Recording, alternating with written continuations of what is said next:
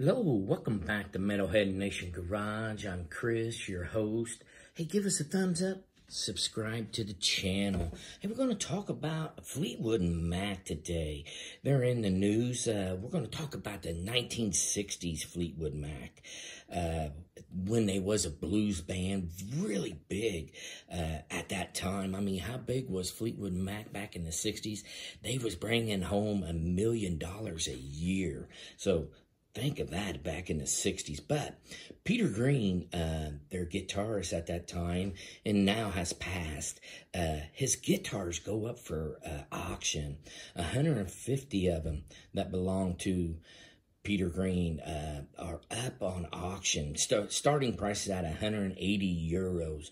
But again, he passed in 2020, age of 73.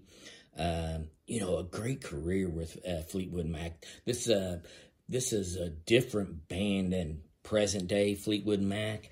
If you get a chance, there's some Peter Green, Fleetwood Mac albums out there on Spotify. Check them out and let us know what you think. You know, put them in the comments. Comments always welcome on Metalhead Nation Garage. But it's great. Back in the 60s, there was a lot of blues bands. Fleetwood Mac was one of the leaders in the 60s of it. But again, check that out. Peter Green, Fleetwood Mac. And let us know what you think about them. And that'll be this episode of Metalhead Nation Garage. We'll see you next time.